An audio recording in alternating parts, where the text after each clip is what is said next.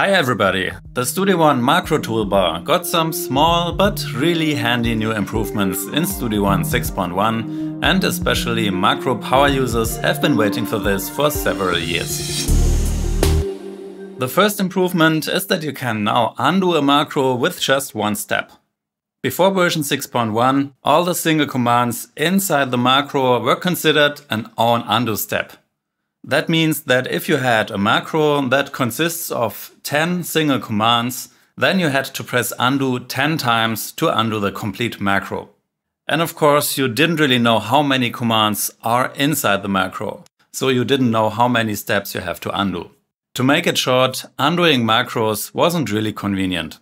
So now in version 6.1, a macro is treated like a regular Studio One command, so that you can just press Ctrl Z or Command Z to undo a macro.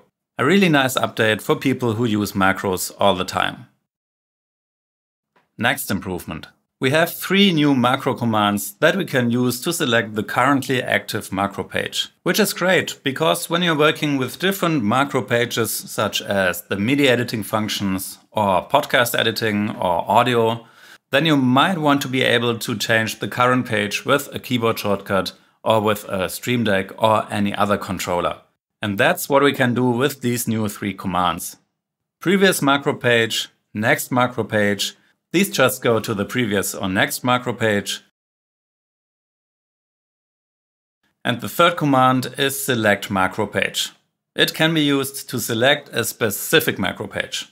For example, if I want to select the scoring tools toolbar or the music editing toolbar with a keyboard shortcut or with my Elgato Stream Deck, then I can just go into the macro organizer, add a new macro, and here I search for select macro page. Then double click to add the macro and double click here to open the arguments. And as a name, I enter scoring tools and press OK. And now we need a name for our macro. OK, and again, let's press OK.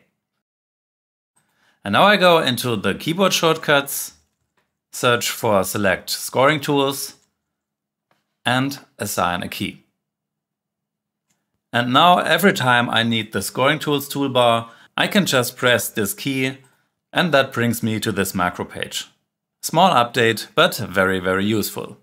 If you found this video helpful, please hit the like button and subscribe to my channel to not miss any new Studio One videos in the future. Thanks for watching.